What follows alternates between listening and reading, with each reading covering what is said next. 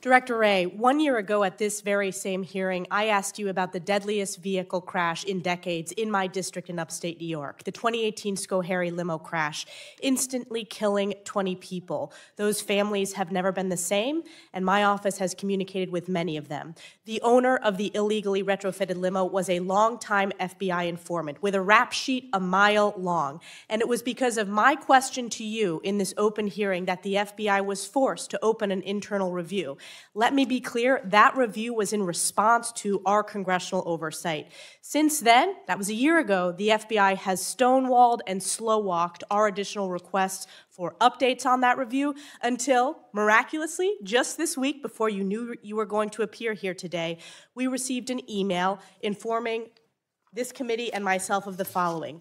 The internal review is now complete. The FBI will provide a briefing, and in connection with that briefing, we will make available the internal review with certain redactions. We'll coordinate with your staff regarding the in-camera review of the materials. The FBI is providing this briefing and materials with the understanding that the committee will not publicly disclose the non-public information contained therein. My expectation is that briefing will be this month. Do I have your commitment? Yes. I want to follow up. Can you commit to providing that briefing to those family members, immediate family members, the parents or spouses of those victims? On that one, let me make sure I talk with our folks and circle back with you about what can be shared if there are any limitations. Obviously, we want to make sure that the victims and their families are appropriately informed, but I don't know yet what constraints there may be, so we will follow back up with you on that. Yeah, they have not been appropriately informed, and it's only because of my work in congressional oversight that they're starting to have sunlight. I believe you're a parent, Chris Wray?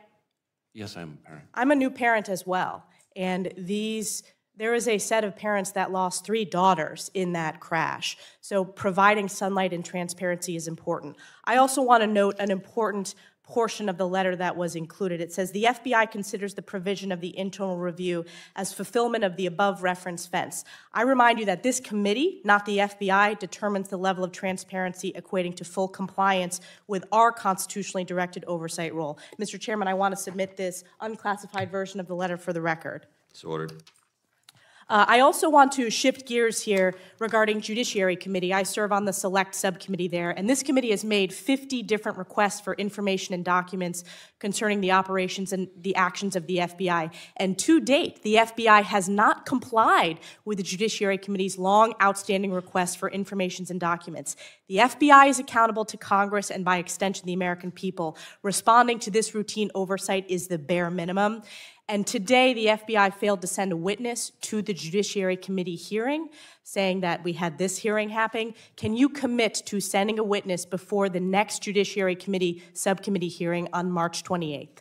We're happy to work with you on making sure we Can make you commit to available. provide a witness? We will, of course, make people available to the committee. But you didn't make people available today. This is the base minimum. The agencies need to provide witnesses. Can I get a commitment? Yes, you will provide a witness. We will work with you to make people available. That's not a yes. So for the American people, you are having the FBI director refuse to provide a witness? Just say yes. I'm not refusing to provide a witness. I want to be clear on that. I said we will work with you to make somebody available. So, great. So someone will be made available? Yes. Yes, thank you. That's all I wanted, a yes. Moving forward, do you believe the Hunter Biden laptop story is disinformation? Well, I want to be careful about, there is an ongoing investigation that is relevant to that, so I have to be careful of what I can share on that here. Do you believe the Hunter Biden laptop story is disinformation? I don't think there's anything I can share on that in open setting.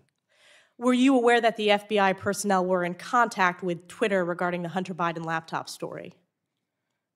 I don't believe FBI personnel were in contact with Twitter about the Hunter laptop story specifically. I think there were people in contact with Twitter about Russian disinformation efforts.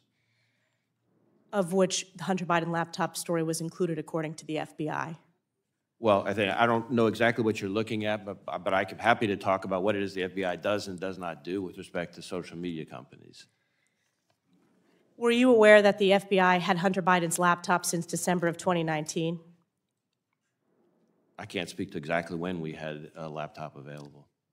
There is, as you know, there is an ongoing investigation run by the U.S. Attorney out of Delaware from the prior administration that we continue to work very closely with. And we have an ongoing investigation as well. And our Baltimore field office is working very hard with that U.S. Attorney and I expect them to pursue that case as far as it takes. This stonewalling, Director Wray, the American people deserve answers, and this is unacceptable. Lastly, did you sign off on the Mar-a-Lago raid? Well, first off, it was not a raid. It was an execution of a search warrant. Did you sign off on the execution of the search warrant? May I finish? Second, I don't sign off on individual search warrants in that case or in any other.